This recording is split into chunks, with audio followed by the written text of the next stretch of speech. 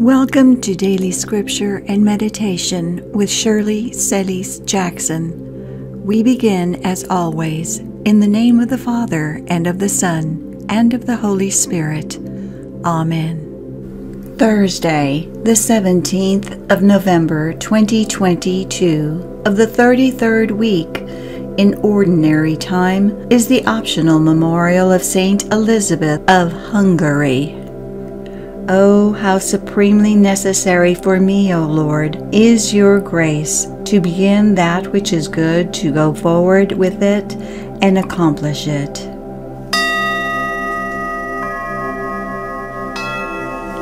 Daily Prayer. Lord Jesus, you have visited and redeemed your people. May I not miss the grace of your visitation today as you move to bring your people into greater righteousness and holiness of life. Purify my heart and mind that I may understand your ways and conform my life more fully to your will. Amen.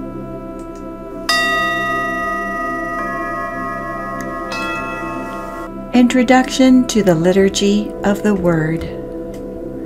A Hungarian princess, Elizabeth was married to Ludwig, Landgrave of Thuringia, at the age of 14, and together they had 3 children.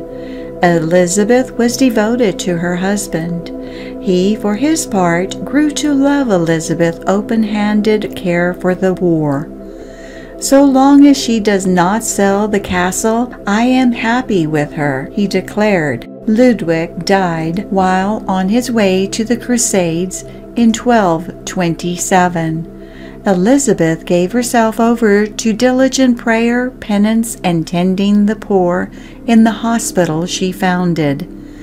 She died in the habit of the Franciscan Third Order at the age of 24.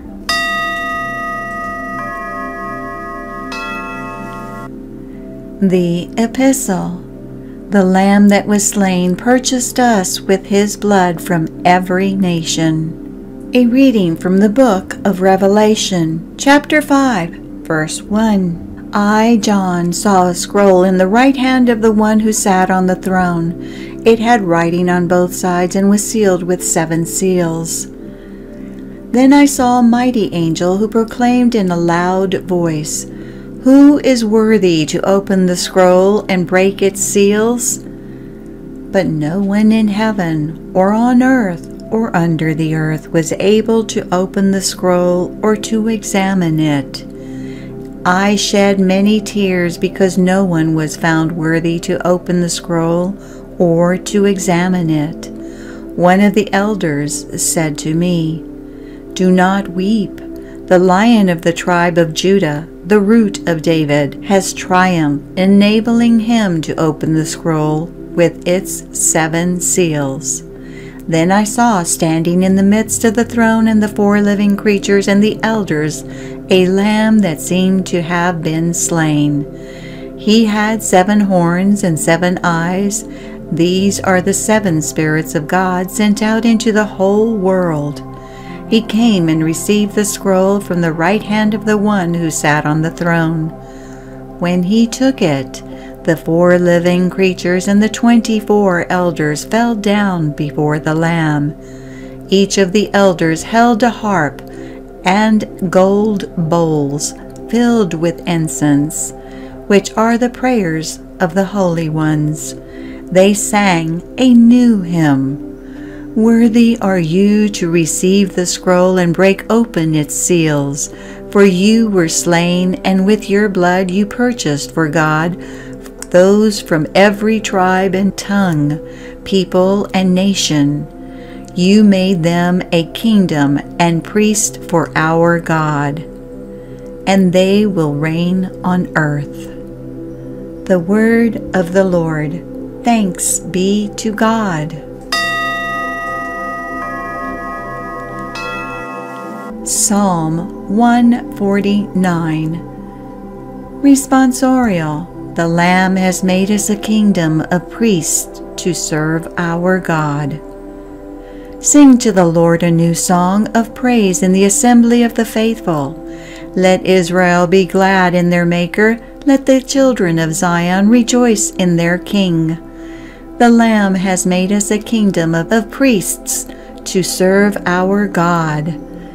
Let them praise His name in the festive dance. Let them sing praise to Him with timbrel and harp. For the Lord loves His people, and He adorns the lowly with glory. The Lamb has made us a kingdom of priests to serve our God. Let the faithful exult in glory. Let them sing for joy upon their couches. Let the high praises of God be in their throats. This is the glory of all His faithful. Alleluia! The Lamb has made us a kingdom of priests to serve our God. Gospel Acclamation. Alleluia, alleluia, alleluia.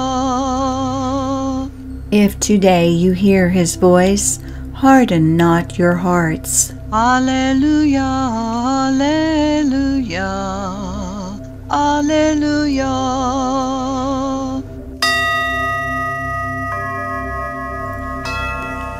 The Gospel. If you only knew what makes for peace. A reading from the Holy Gospel according to Luke chapter 19, verse 41. As Jesus drew near Jerusalem, He saw the city and wept over it, saying, "If this day you only knew what makes for peace. But now it is hidden from your eyes. For the days are coming upon you when your enemies will raise a palisade against you. They will encircle you and hem you in on all sides.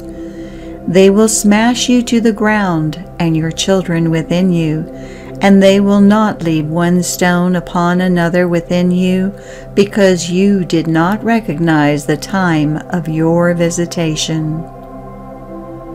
The Gospel of the Lord. Praise to you, Lord Jesus Christ.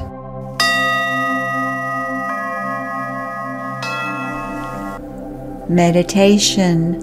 He saw the city and wept over it. Luke chapter 19, verse 41.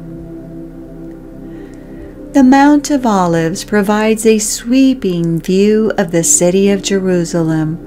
From where He stood, Jesus would have seen the magnificent temple on Mount Zion towering over the rest of the city. But Jesus could not enjoy the scenery. He knew that one day the temple and all of Jerusalem would be destroyed. Not even one stone upon another would be left standing. Luke chapter 19, verse 44. And so He wept. But these were not tears of bitterness or anger. They were tears of compassion. Jesus was entering Jerusalem for the last time. It wouldn't be long before He would be hanging on a cross. He knew that many in the city would not accept the salvation that He had come to give them.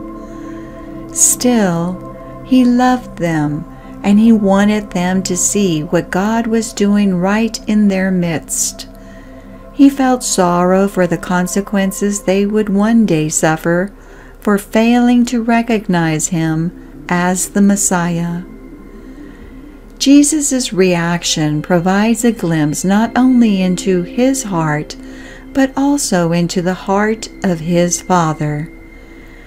We might feel tempted to think that all the sin in the world is cause enough for God to become angry, and perhaps even to lash out in revenge. But that's not the way of our God. He knew in advance that many would reject His Son, and His knowledge must have grieved Him.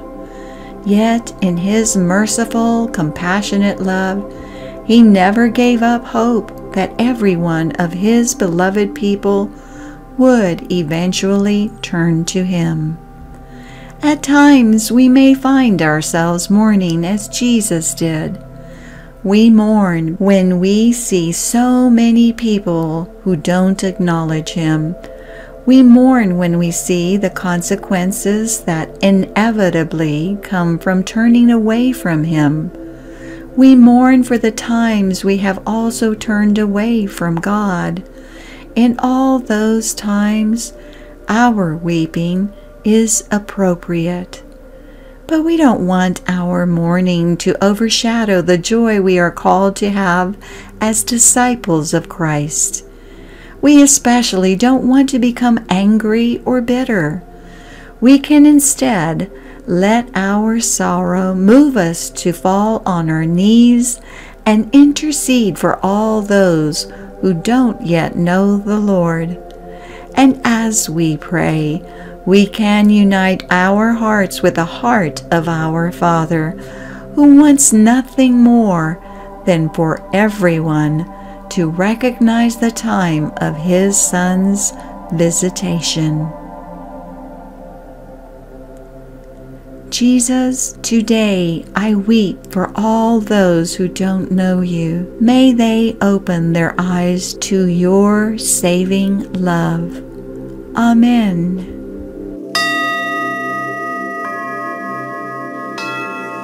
We are God's hands, feet, and voice. May His peace rest upon you as you go and announce the gospel of the Lord in your words and deeds. Thank you for joining today.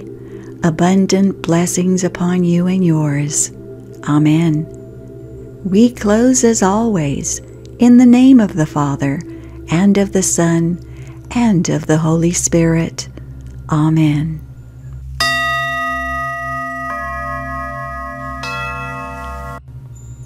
Hello, I'm Shirley, residential realtor for many years. As a professional, I welcome and encourage you to contact me whether you are buying or selling a home. Or if you know like-minded people like yourself that you want me to help guide through this overwhelming process. Whether in the Dallas Metroplex or across the country, I'd love to assist in your real estate needs. Click the link in the description below to land on my website for a plethora of real estate information. Thank you, and blessings upon you and yours.